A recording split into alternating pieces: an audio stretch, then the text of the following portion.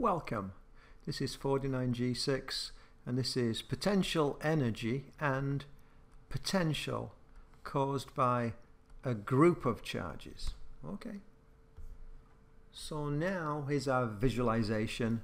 We have a group of charges and we have, say, Q1 and Q3 may be say positives, and Q1 and Q2 may be positives, and maybe Q3 is negative. Each one has its own distance to the point of interest. So let's remember something, that electrical potential and electrical potential energy are both scalars.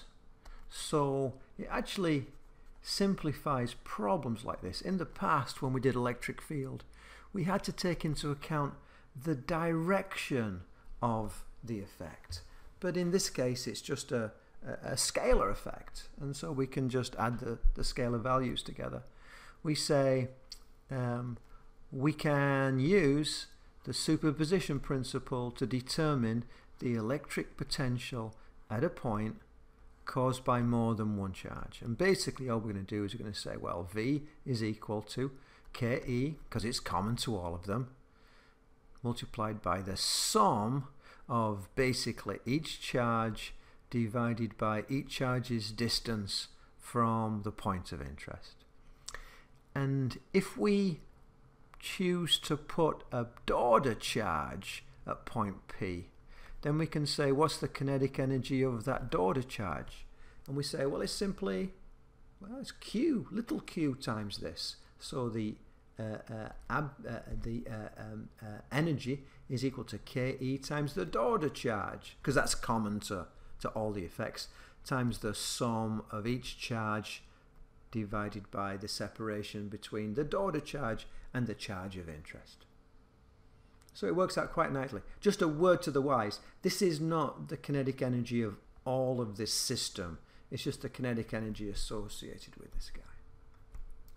And so we say, what is the absolute electric potential at point P? So I'm going to say that my V is equal to Ke times the sum of each Qi over each separation Ri. I is the first one, the second one, the third one in order.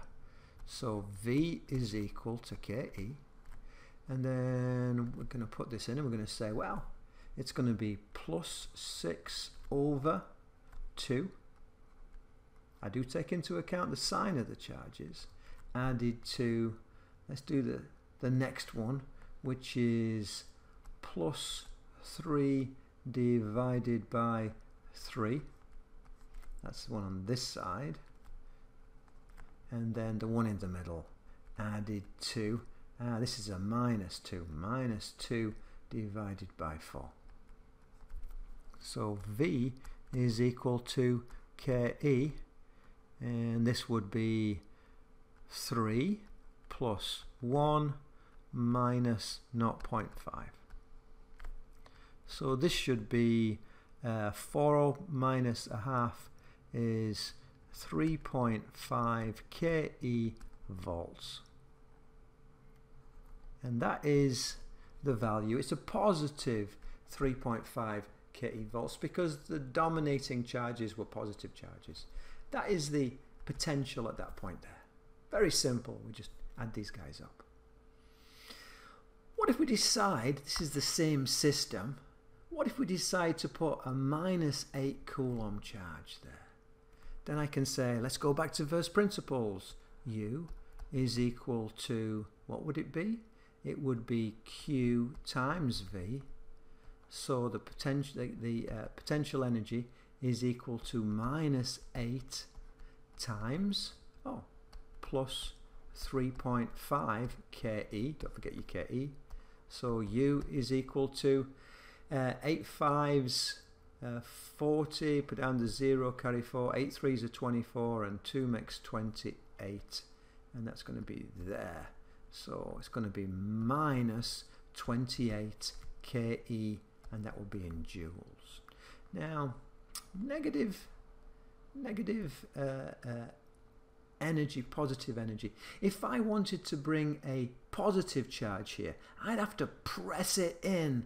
I'd have to push it towards these, because these two, the 6 coulomb positive and the 3 coulomb positive, would be saying stay away. But I'm putting the opposite in. I'm putting a negative charge in there. So what's basically happening is this thing, I'm having to hold this thing out. I'm having to do the opposite, and so I get a negative sign on that. And there we have it.